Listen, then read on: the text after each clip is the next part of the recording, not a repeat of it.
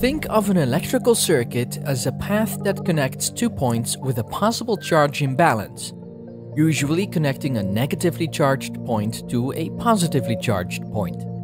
Like marbles in a tube, moving from a high place full of marbles to a low place lacking marbles.